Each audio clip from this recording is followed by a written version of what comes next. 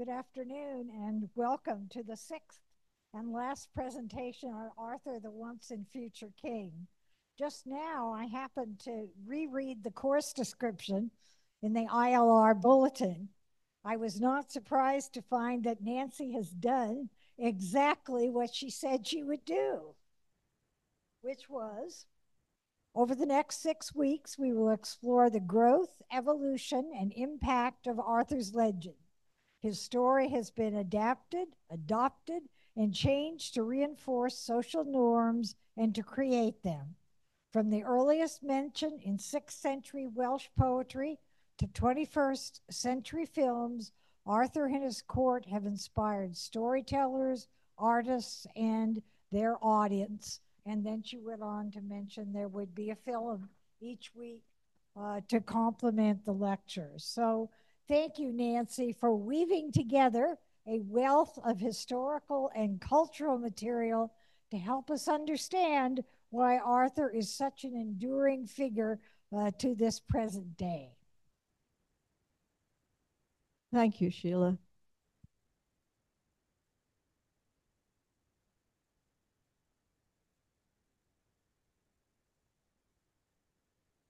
Part of the day is getting the microphone set properly. I was thinking about today and the fact that it's the last class of this series, and I remembered the very first time I came to the end of a semester. I was much, much younger then, and I looked around the room at the 18, 19-year-olds sitting in the class. This was first year English, and many of the students were from STEM, clear over on the other side of campus, only taking it because it was a required course. And I looked up and I looked at these kids that I'd gotten to know so well over the course of the semester, and I just immediately burst into tears because I was sure I'd never see them again. And it scared the daylights out of them. Mama, are you okay? Anyway, I'm fine. You're fine. And if you've enjoyed this semester, you'll have a chance to see me again in the fall when I will be doing a course very, very different on Hopi myth.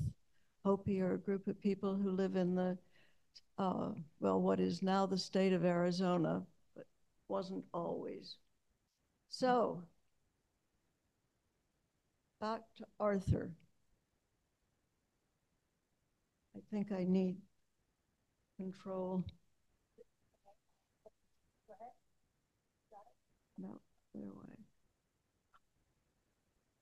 So, what does Arthur have to offer to us today? I think there are a number of things that we get from these stories. There's pleasure in the familiar. There's comfort. It's a connection to the past, even our own personal past of our childhoods. There's a sense of the world made right by people doing the right thing, which is one of the continuing themes through Arthur and his stories.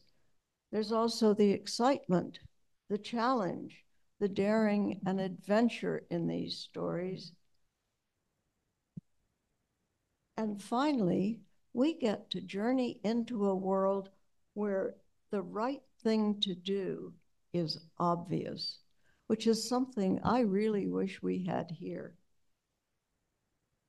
The Arthurian legend of the 12th, 20th, and 21st centuries is a remarkable, malleable body of material capable of being expanded, contracted, radically changed in form to fit the design of an author or the fickle tastes of the public. Since 1900, and far more so since 1950, Arthurian legend has been shaped into social and political satire, comedy, science fiction and fantasy, feminist fiction, mysteries and thrillers, comic books, and more than a few examples of pure silliness, as those of you who were here on Saturday saw with Monty Python, or if you're more of the formal stage, you might have seen Spamalot. Further, there are many retellings of the traditional stories, most of them inspired by Mallory and written either for adults or more often today for teens and children. These modern narratives have a wide variety of fidelity to the Arthurian period, whether that period is assumed to be the sub-Roman Dark Ages Britain or more often the High Middle Ages. It's not surprising that Arthur, in his modern incarnations, is most popular in literature written in English. Not only was he known as the King of the Britons, but more importantly, the Morte d'Arthur of Sir Thomas Malory was the most influential late medieval text. However, these two facts are not enough to explain Arthur's great hold on the imagination of the English-speaking people. After all, the great flowering of Arthurian literature in the centuries following William the Conqueror, the flowering occurred on the continent, with France in the lead and other languages close behind. So why did Arthur, and I know I've been asking this question all the way through this class, I'm still not sure I know completely. Why did Arthur continue to be a British English hero? His is the history we would have liked to have had, and that's a verb tense I love. We would have liked to have had this history. Over the years, he and his tales have become embedded in our cultural DNA. Arthur was born in sub-Roman Britain, the general period. Oh, yep. That's what Arthur might well have looked like when he first appeared on the scene. He was a hero from the very beginning. It was he who killed thousands of Anglo-Saxon invaders, all by himself. He was the one to whom other warriors were compared. The yardstick, the epitome of the heroic warrior. But at the same time, he was also human, born of deceit and adultery, betrayed by his wife and his best friend, and killed by Mordred, who is sometimes described as his nephew and sometimes his son. Now, both of these relationships are very important in the Celtic tradition. A sister's son is the only one a man can be positive is related to him by blood. And this relationship is privileged in the Celtic stories. Remember, Arthur is Culhwch's uncle. Furthermore, almost every culture prohibits killing one's own son, but Arthur's forced to do it. This mixture of untarnished hero with base human actions and emotions is, I believe, one of the reasons, the main reason possibly, for Arthur's longevity. I mean, just a plain old do-good hero isn't very exciting, and villains get boring after a while. It's that fine line mix. His story is not just one of brilliant successes, but in the background lurks treachery, incest, and failure. A complex mix that makes him fully human. Mordred is the figure in these tales that has undergone the most transformation. In Welsh tradition, there's no hint that Mordred is a dishonest traitor. The Annals Cambrai records the Battle of Camlan, in which Arthur and Mordred both fell in the year 537.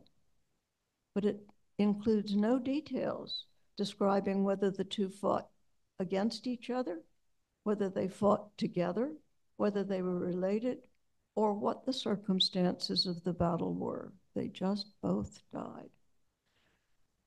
Geoffrey of Monmouth first makes Mordred the traitor, causing the downfall of Camelot and the death of Arthur.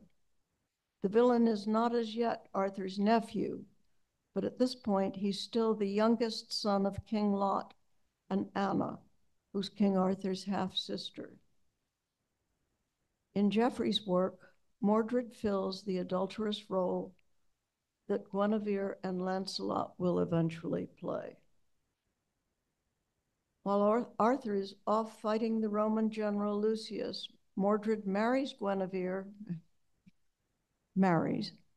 and attempts to claim Arthur's throne.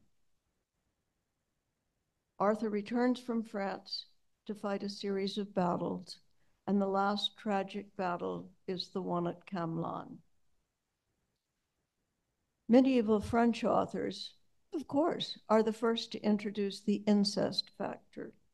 In the Vulgate cycle, the massive collection of French Arthurian texts that served as one of Sir Thomas Malory's sources for the Morte d'Arthur, two conflicting stories of Mordred's incestuous conception appear. In one version of Mordred's birth, Arthur and his sister, the beautiful wife of King Lot of Orkney, commit incest unknowingly, discovering only afterwards that they are brother and sister. In another, Lot's wife has been the object of Arthur's affections, and in a scene strangely reminiscent of the conception of Arthur himself, she is deceived by Merlin into thinking that he is her husband, Lot. The result of their union is Mordred, who the Vulgate authors relate, quote, would have been a very handsome person and had a handsome face if his demeanor had not been so wicked. Thomas Malory's account of Mordred's treachery is the most well-known and influential version of the story. Malory gives us a reason for Mordred's hatred of Arthur in an episode called the May Day Massacre, in which Arthur, having listened to a prophecy of Merlin that the child who would cause his and his kingdom's downfall will be born on May Day. Arthur decides to kill all the children born on that day. Now, there are echoes of Herod here, as Arthur collects all the children born throughout his kingdom on May Day, the 1st of May, a very important day in the Celtic calendar, some of them as young as 4 days old. I'm not quite sure how they arrived at that figure, but anyway, Arthur put them all, or had them all put on a ship and set it adrift in the seas to make sure that the child who would cause his downfall would die. However, life never goes according to plan.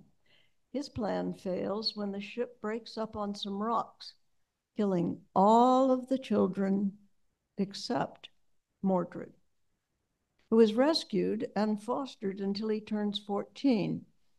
After that, he disappears out of the stories, occasionally appearing for tournaments, but does not figure importantly until he joins Agravain in a plot to reveal Lancelot and Guinevere's love affair. Malory emphasizes Mordred's treacherous and underhanded nature by telling us that Mordred kills Sir Lamorak by stabbing him in the back. And in a fight outside Guinevere's bedchamber, he survives by running away. Run away, run away. Monty Python, he takes over every once in a while. In the ensuing fight, after Lancelot rescues Guinevere from being burned at the stake, I've never been able to understand why, if there's adultery going on, the wife is burned at the stake, And the man has said, naughty, naughty. But that's the way it was back then. After Lancelot rescues Guinevere, Mordred attempts to take over the kingdom while Arthur and Gawain are away at the siege of Benwick. Mallory's detail follows in the description of the fatal wounding of Arthur and the death of his treacherous son. And when Sir Mordred felt that he had his death wound, he thrust himself with all his might up the handle of King Arthur's spear. And you can see in this picture that Mordred is pushing himself up the spear, driving it deeper and deeper into his body so that he can reach Arthur to give him a death blow. That's anger. Mallory's detail follows in the description of the fatal wounding of Arthur. I'm sorry. This is according to one art critic, an excellently gruesome illustration of this final fight by Arthur Rackham. But his death was not the end of Arthur's death. We were not willing to let go of him. More quests, more knights, more complications, and more additions to the story. It's like greedy kids. Arthur became the perfect king, surrounded by fabulous knights, but then one of them betrayed him and brought down the whole shooting match.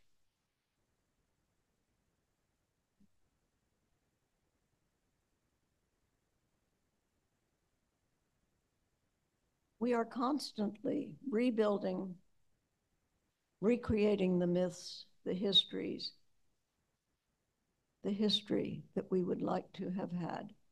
And if we repeat it enough times, it becomes true. There are many examples of this in our elementary school history books. The happy slave living with the benevolent slave owner. The first Thanksgiving. The empty land in the New World just waiting for Europeans to colonize it. So with Arthur, he was the heroic warrior who almost defeated the Saxons, the just and victorious king who set an example, the monarch to whom other knights gravitated. Now, the 21st century, 20th and 21st, has given rise to a simultaneous explosion of technology and Arthurian stories, of the king and his knights, damsels in distress. Have you ever noticed how frequently the word distress follows damsels? We don't ever hear about damsels in charge, or damsels writing a book, or damsels organizing a quest. No, they're always in distress. So some knight could come charging out and rescue them. Now, there's one exception to this that I know of. It's a wonderful little book called The Paper Bag Princess. And she refuses to take the girl's part. And she has a boyfriend who's kind of a coward. And he tells her that there's this horrible fire-breathing dragon. And she says, that's okay, I'll save you. So if you know somebody in the, 5 to 10 age group, it's a perfect book.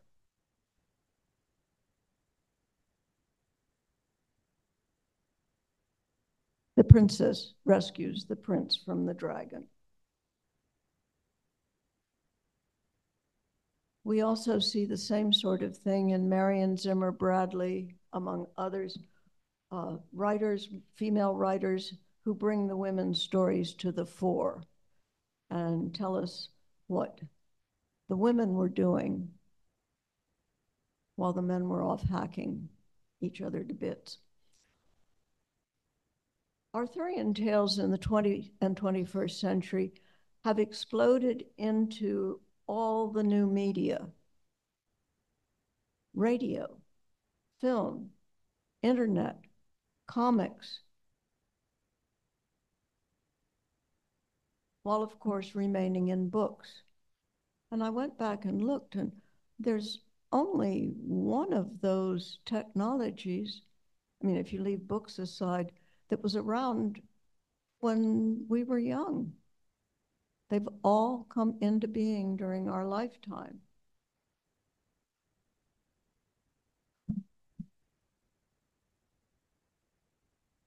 King Arthur and his knights, damsels in distress, continued to be featured in popular culture. But no longer do we have the dreamy, attenuated images of the Victorian era as you see here. Oops. But we're back to seeing knights in shining armor battling against enemies and women beginning to take their place on the stage.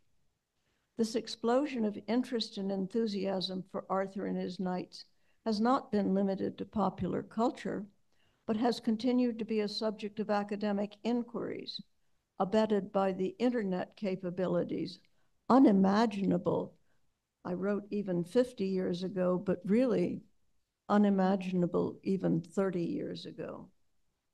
From the comfort of their own home, scholars can now examine exact replicas of the manuscripts without having to travel to England and wait for the opening hours at the British Museum.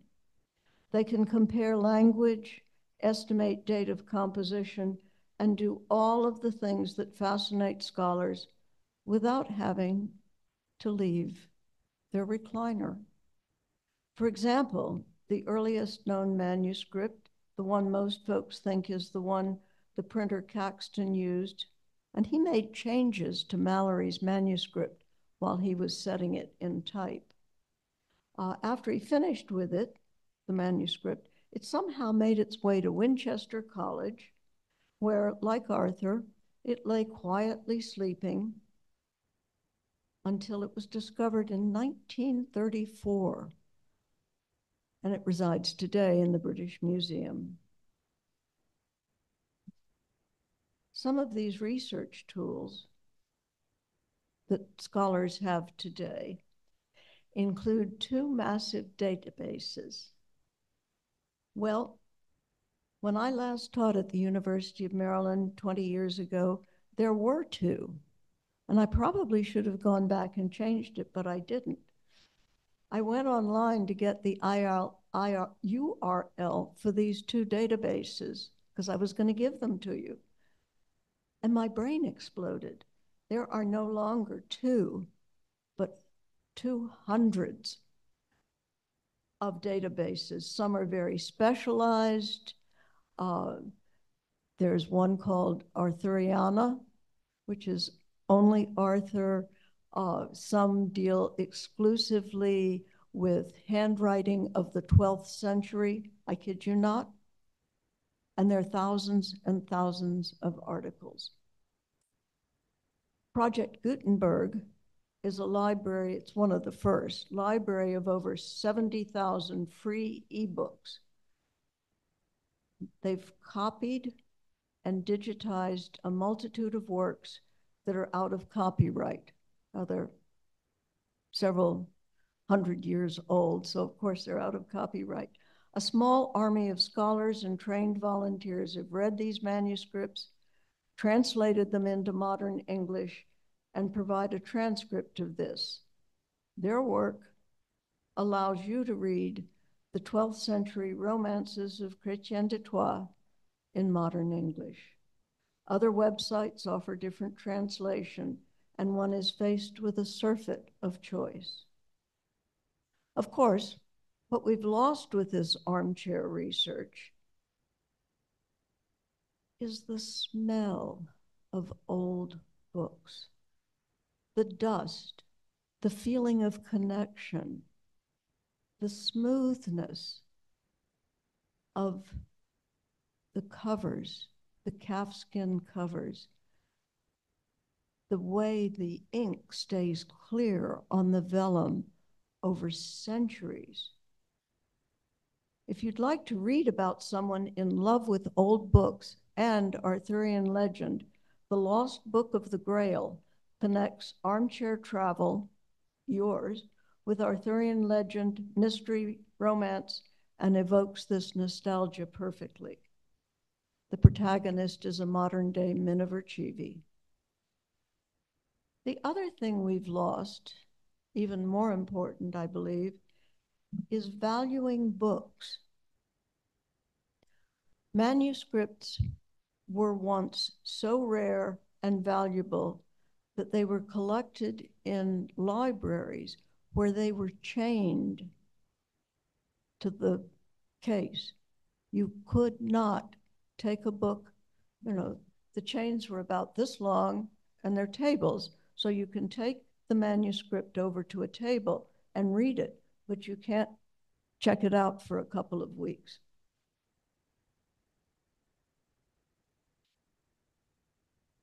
Today, however, if we don't like what a book says or have too many of them, we throw them in a trash bin or burn them. But back to Arthur. Stories of Arthur are available to us today in ways unimaginable to our grandparents, or even our younger selves just starting college. Would you like to read Tennyson's original first version of The Idylls of the King?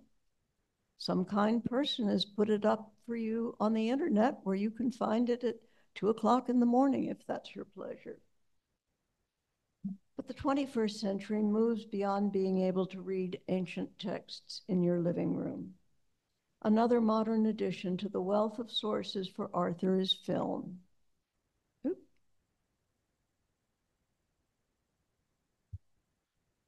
an image. While stories of Arthur proliferated over the centuries, there were few plays written featuring Arthur that were a success. Why? Because the stories of Arthur are too big to put on a theater stage. There's a cast of thousands. The action moves from one part of the world to another. The modern movie, however, was the absolute perfect way to cover and show the expanse of Arthurian tales. What does it do to the story to see it taken off the page and put on the big screen? Well, often it does it quite a bit of damage. The power to change the story, as we've seen with the films over the past few weeks, is tantalizing. I was struck by this a few years ago when one of my favorite books, Lord of the Rings, was adapted for television, for movies. Now, a movie does not have the time to show an entire thick book. So it needs to be edited to fit in the approximately 2-hour time slot. The amount of time allocated to different portions of the book, thus, places an emphasis on the material that the author may not have intended. Certainly with Lord of the Rings, the movie has an emphasis on war and battle that Tolkien doesn't have in his original. There is warfare in his book, but it's not the major focus. In the film, the battle scenes are privileged while the role of women and magic are marginalized. One of the problems with committing Arthurian works to the screen is that the film has to fit in a certain genre. In the case of Lord of the Rings, it's a war movie. And with the films we've seen, the story becomes a war movie, or with Monty Python, a farce. But Monty Python, interestingly enough, with the unconnected scenes, the various characters who connect and disconnect, the lack of focus becomes much more like Mallory's collection of these old tales in his Morte d'Arthur than any of the other collections, or movies for that matter. Of course, it's added more to our possibly subculture than any of the other films we've seen. If, for example, you say, I fart in your general direction, or I am one of the knights who say knee, people will either laugh because they've seen the movie or they'll look at you like you're crazy. So it's important to know your audience.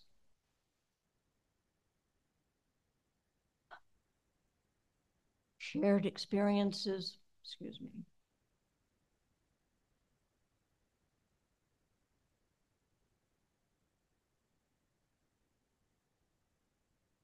Shared experiences, shared memories are what bind a culture together. 1,000 years ago in medieval England, the upper class was bound together by adhering to the Christian church and the Arthurian legend. They were shared beliefs and experiences. For the peasants grubbing around in the dirt, it was pretty much the Christian church and possibly some of the tales of Arthur if a bard came through. After 14 centuries, a millennium and a half, we've seen stories of Arthur, once a warlord, then a king, then a man in decline. And what has he showed us? What does his myth give us as a takeaway? Obvious and constant throughout these tales is the canvas of the patriarchy on which the characters play themselves out. Even in the romances of courtly love, the women get their strength and power not through any sort of inherent capabilities, but because the men yield their power to women. And what about figures like Morgan?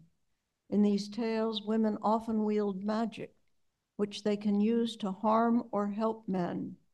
And often, when they do, the men turn on them. As we saw in, again, Monty Python. What do you do with women? Witches? Burn them. That was frequently the response. Patriarchy, division of power based on sex, may seem like a universal truth. I mean, doesn't everybody see the world that way? And yet there are societies like that of the Hopi that are not patriarchal, or the Navajo who do not divide along clear patriarchal, matriarchal lines.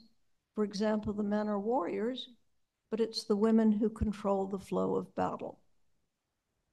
Now, if you thought you were going to get out of one of my classes without hearing my favorite quote from my favorite mythologist, Joseph Campbell, you would be mistaken. If you haven't heard this before, think about it for a minute. Myths are the stories we tell ourselves to tell us who we are. This is a storytelling doll from the Southwest. The Hopi believe stories should be told at the right time and in the right place.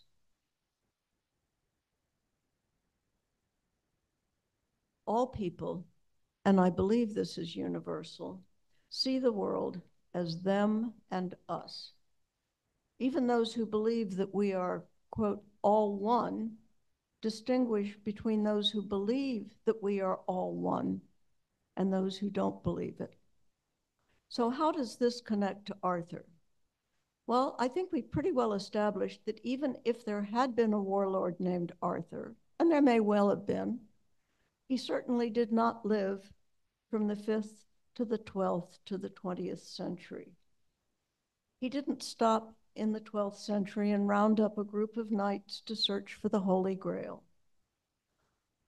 But the idea of Arthur, the idea that was shaped in these stories that were told about him, became the real Arthur. And the real Arthur changed, as we have seen, from century to century, and from what society needed or wanted in a national hero. So what do these stories of Arthur tell us about who we are? The stories in books and movies. Because people and societies are not monodimensional, they tell us a number of things. If we look first at some of the movies we've seen, the Disney cartoon, The Sword and the Stone, supports one of our favorite mythic themes. Even the lowliest person can rise to greatness, that goodness always wins. And the movie reminds us of many of the bits and pieces of the myth we picked up as children.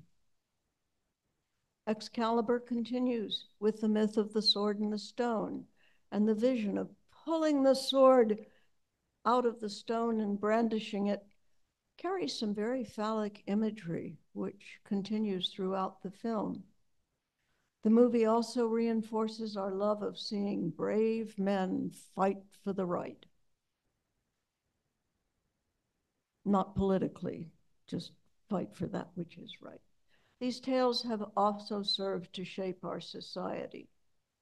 In the 19th and 20th century, books like The Boy's King Arthur reinforced children's place in the world. It was the boys and men who got to go off and have adventures, who were strong heroes and did wondrous deeds that were admired by all, while women, girls, stood by and watched, or were for the other world and tempted men. Monty Python gives us an opportunity to laugh at ourselves and laugh at the imagined English countryside as a pristine landscape knights gallop through until they come across some pesky, dirty, stinky peasants who clog up the works. Again, in this film, there are only two female characters. One who has been accused of witchcraft because she looks like a witch. And the unanimous consensus is burn her. Zook and her band of women embodied the mostly male fantasy of a group of beautiful young women grooming themselves and waiting for a man, any man, to come along. Camelot, which we haven't seen yet, but you probably remember, shows the Arthurian myth in all its fantasy. This image of Camelot was used by Jacqueline Kennedy in the weeks following the assassination of her husband. She used it to cloak their time in the White House with a magical tent, covering everything they did with magic and a reference back to a mythical and historical greatness. Her key focus was to ensure that his legacy endured. To do that, she spun a fantasy, a glittering fairy tale about JFK's 1,000 days in the White House that continues to captivate our nation. She began promoting the legend in an interview with Life journalist Theodore White only 4 days after her husband's burial. Her inspiration, JFK's favorite Broadway musical, Camelot.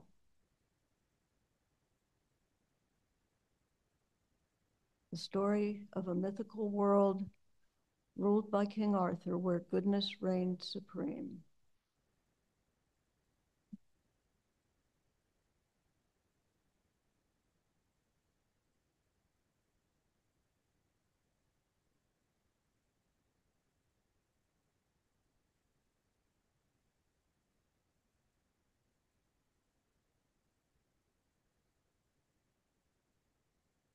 The stories of Arthur, the war chief turned mythic figure, are both a national myth of Britain, also deeply Christian and Celtic. As the stories continued to grow, they grew in a Christian world where wars were being fought for religious supremacy. and these wars are still being fought today. Stories from Mallory and others are set within the Christian calendar. The Green Knight arrives at Christmas. Another story takes place at Easter.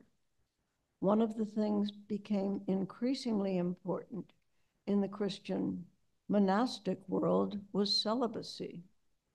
The Grail Knight was able to find the Grail because he was chaste.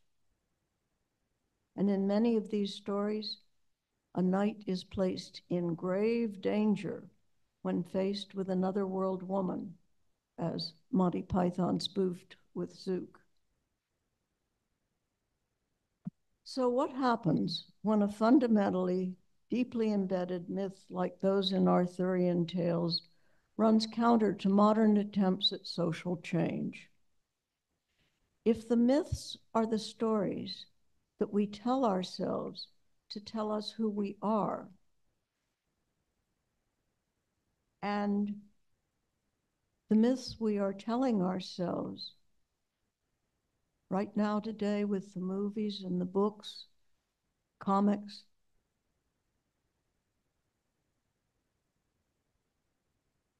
these myths, stories all tell us that we are a patriarchal Christian society. These popular works work to reinforce, often at a subliminal level, that women are dangerous, seductive beings, and in order to have access to power, women have to become men, taking their role in society. I could have put up women in power suits, but I thought women warriors. The 21st century has been one of virtually constant warfare, but it has also been one in which feminism, the world of women, is demanding an equal place at the table. Women becoming warriors is one way to get a place at the table.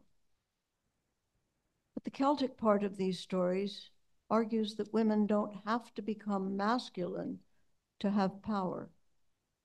The Lady of the Lake, Morgause, her kindred. Now, all we have to do is to figure out how women can access power without becoming either male or hated or both. Easy, right? Before we end this session on King Arthur, I'd like to turn your attention to Prince Valiant.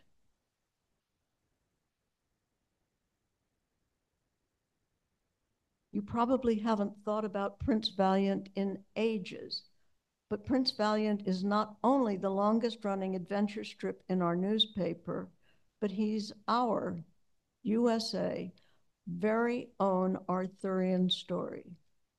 Every Sunday, Prince Valiant charges throughout the medieval world, righting wrongs, facing danger, and exploring strange lands. Do you share my memory of lying on the rug in the living room and reading Prince Valiant? Prince Valiant's full title is Prince Valiant in the Days of King Arthur. He came to our emotional rescue in 1937, during the final years of the Great Depression, with World War II obviously looming on the horizon. These were dark days in this country, and Prince Valiant showed the world beautifully drawn heroes in this American-created comic strip. Prince Valiant has a series of adventures, always fighting for the right and always winning. That doesn't come across as well as I'd hoped. The setting is Arthurian. Valiant is a Nordic prince from way up north, located near present-day Trondheim on the Norwegian coast. Early in his long history, he arrives at Camelot, where he becomes friends with Sir Gawain and Sir Tristram. Earning the respect of King Arthur and Merlin, he becomes a Knight of the Round Table. On a Mediterranean island, Aletta, Queen of the Misty Isles, he meets and later marries.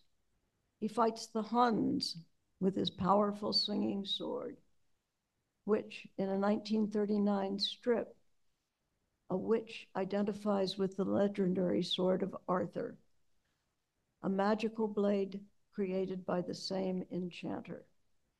Val travels to Africa and America, and later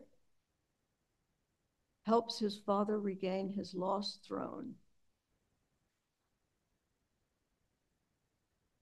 Arn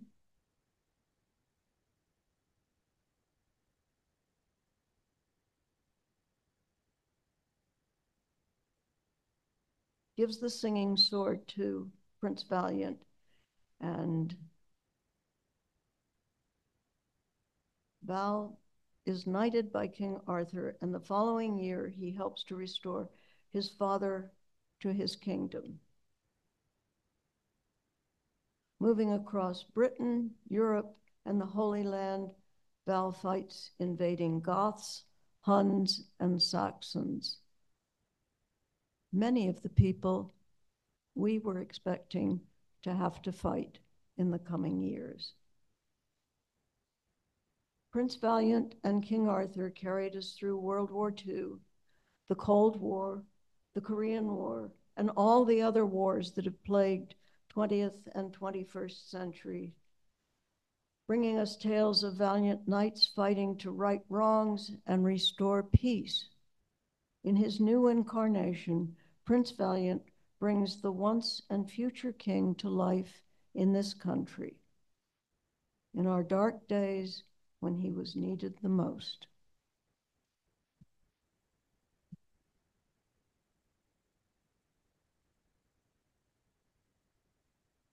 Questions? Questions? Yes, I have a question. And that is, it struck me, or maybe this is a comment and you can react to. It struck me that one of the reasons that the Arthurian myth might be so long lasting and so mutable is that it was so bare bones. It left lots of room for invention. Whereas I was comparing it myself to the Hector and Achilles of the Trojan War. That story was set even centuries probably before it was written down. And once it was written down by Homer, whoever Homer was, then there was really virtually no room for invention. That's absolutely right. And excuse me, one of the things that saved Arthur was the fact that these stories early on were carried orally. And if they were written down, it was one over here and one over there. There wasn't one Iliad, for example, until 600 years later when Mallory came along and he scooped up a lot of these stories, not all of them. He scooped up a lot of them and plunked them into a book. And he said, you know, this is what I heard from this old French book.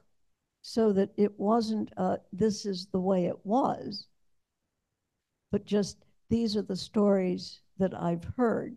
These are the stories that I've found, which makes it a very different sort of thing and makes it much more possible for somebody like Hal Foster to come along and say, oh, hey, Prince Valiant, why not? Because they're really, okay, backing off even farther, if you go through Mallory, just Mallory, and look at all the various characters, it would probably take you months to figure out that there was no Prince Valiant in Mallory. And there might have been. I mean, it might have been somebody's sobriquet. So you're absolutely right. It's that fluidity.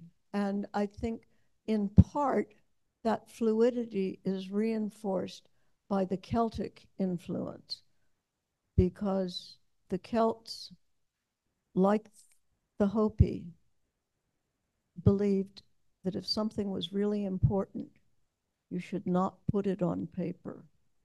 You should not write it down.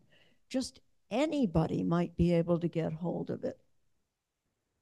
Okay, well, I have a homework assignment for you. I'll get Will in a second.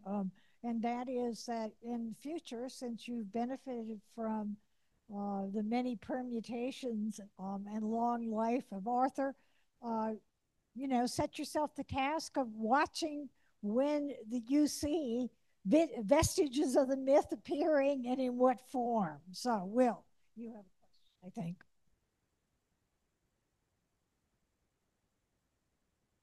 Nancy, thank you for sending us back to our childhood a little bit. But in your introductory comments today, you mentioned attracting students from the STEM part of the campus. Yes. Of course, being a sort of an academic type dean in the STEM part of the campus, I was attracted to your comment. We see a lot of that. But this was before the days of STEM, even. And all I can think of is you were doing your little bit of effort toward making STEM into STEAM. No, University of Maryland was very definitely divided. There were the languages and humanities on one side of campus, and science and mathematics were on the other side of campus. And the campus was so big that we had 5 minutes passing time, and there were buildings that it took, even on roller skates, 7 minutes to get from one to the other. So, but I was using STEM as a way of not having to say, well, all those sciencey nerds over there.